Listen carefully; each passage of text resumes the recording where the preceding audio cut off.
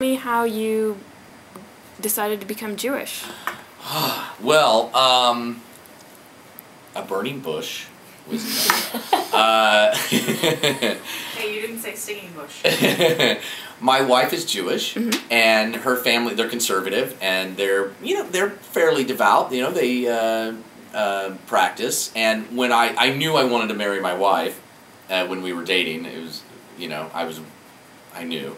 And so I also knew that I needed to know more about what Judaism is and what it's all about. I didn't want to be the goofball goy, husband with the kippah, askew going Shabbat Shalom. I wanted to know a little bit about what I was getting into, and so I took the conversion classes at the University of Judaism in L.A.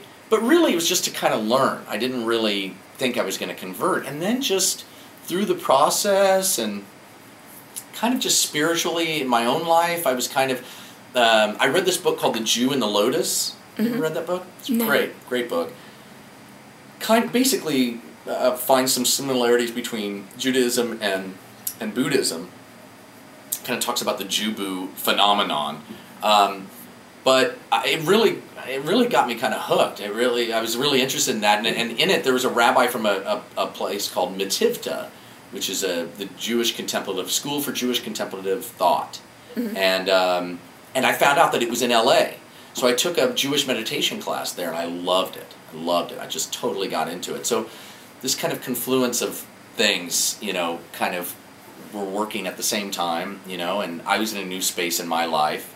Where I was kind of looking for more, and it just seemed right, until I learned that I had to get recircumcised, which was quite a surprise.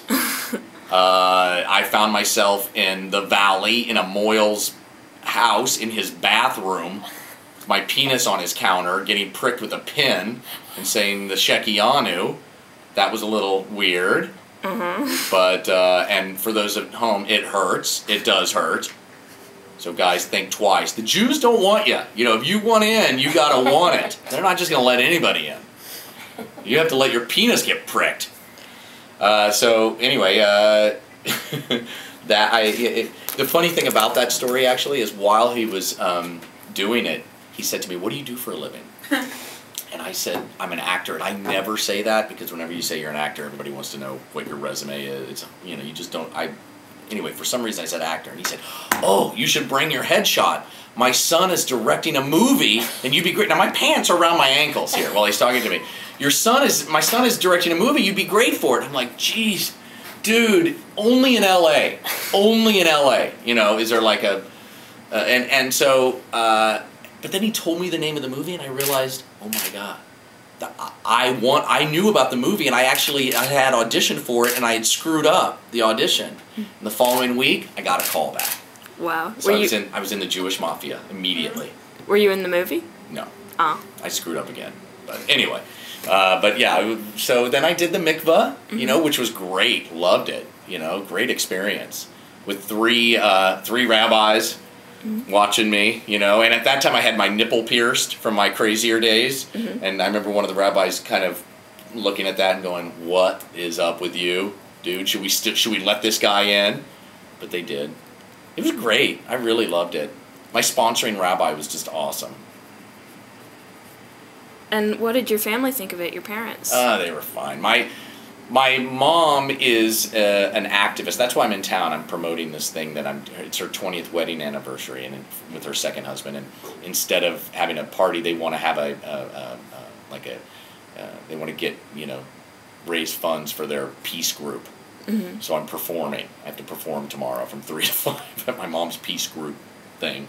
But she's so open-minded, and she was just, if you're happy, I'm happy. And my dad likes Jennifer so much, he thought the reason I was doing it was for Jennifer, which is partly true, but not entirely, he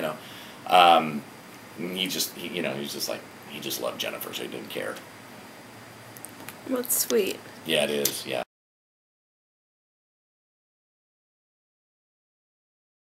What's it like being a guy from Kansas City in Hollywood?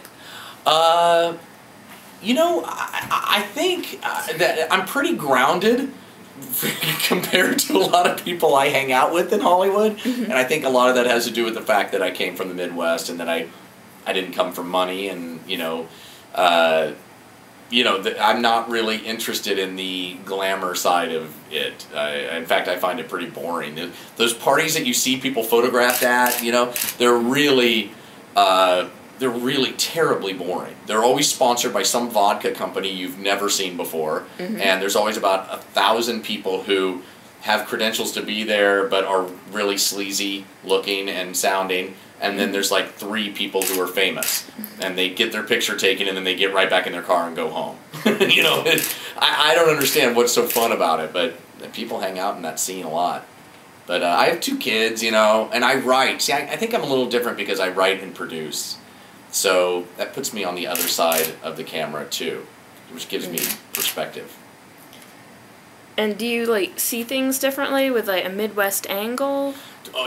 Definitely, most definitely. I mean, 10 Items or Less, the show that I do, is all about. If you watch that show, in fact, the cast always makes fun of me because they're like, this show feels like it's set in the 70s. And I'm like, that's because I was in Kansas in the 70s, and it's very much based on, the store that 10 Items is set in is based on an IGA store that was in El Dorado, Kansas, where my family is from originally.